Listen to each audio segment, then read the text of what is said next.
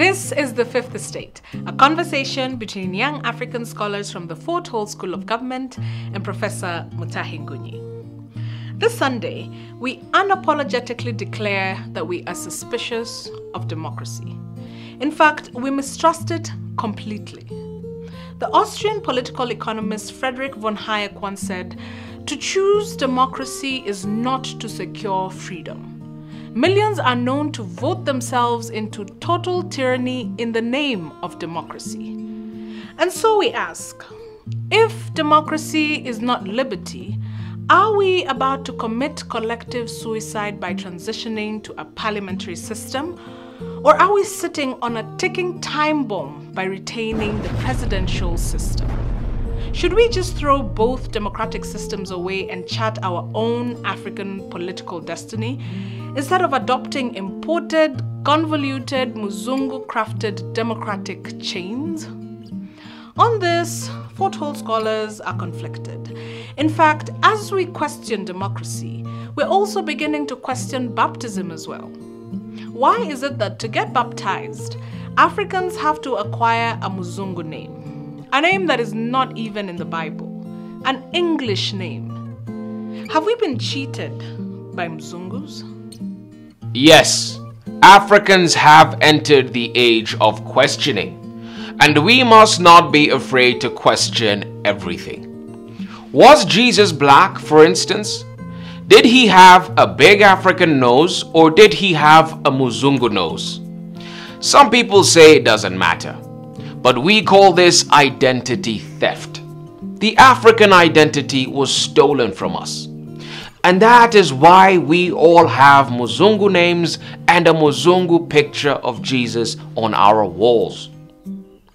I have another uncomfortable question. Is the Old Testament the history of the African people? Are Africans the real Hebrew Israelites? And was the Garden of Eden in Africa? If it was not in Africa, how come scientists the world over have agreed that the original man lived in Turkana? What about the pyramids of Egypt? Were they built by African architects using technology that remains a mystery to science? Were the pharaohs of Egypt black? If not, why did the explorers break their big African noses to conceal their identity? Where am I going with this? Kenya, like most African countries, is on a false path. And parliamentary or presidential systems are not the truth. The truth lies in finding ourselves. The Muzungu trick question for Kenya is whether we want stability or speed. And we must repeat here that Muzungu is not color. Muzungu is attitude. An attitude that portrays Africans as stupid. This Muzungu attitude taught us that stability is superior to speed. If stability gives us economic stagnation, it is better than unrest. We bought the fake argument. And both parliamentary and presidential systems are part of this argument. But then the Chinese came to town. They exposed the Muzungu lies. They are now teaching us that speed is superior to stability. That speed will cause some economic unrest, all right, but it will take us further than Muzungu stability has. In 10 years, the Chinese speed has taken us further than the Muzungus have in 200 years. Fact. The question for Kenyans is therefore this: between a parliamentary system and a presidential system, what will give us speed? If Moses was cheated by Muzungus to form a River Nile assembly of slaves made up of MPs to represent the 12 tribes of Israel, would they have left Egypt? Zero. They left Egypt because Moses was a dictator. He whipped them out of slavery. Period. If Africans are the ones that built the pyramids, this high civilization was made possible only because there was a complex government in place. What happened to it? If such a government could build complex pyramids where a razor blade could not fit between the stones because of precision, where did this type of government go to? Let me pose this question differently. The Muzungus came to Africa. They took our strong men. Then they made them slaves and changed their names the way they changed our names through baptism. Beaten to submission, these slaves built America. In fact, the White House, Washington, and New York were built by African slaves. Years later, they came for our resources. They took and took. This is how Europe was built. If America was built by slaves, Europe was built by the resources stolen from Africa. Fact. But all along, the complex African governments that built the pyramids were nowhere. They could not save the African slaves or stop the theft of our resources. And this is a puzzle before us. In my view, Kenya is the one to revive the complex governments of the pyramids. To become the leading economy in Africa by 2032, our government must be complex, parliamentary or whatever. Kenyans are looking for a permanent solution to a temporary problem.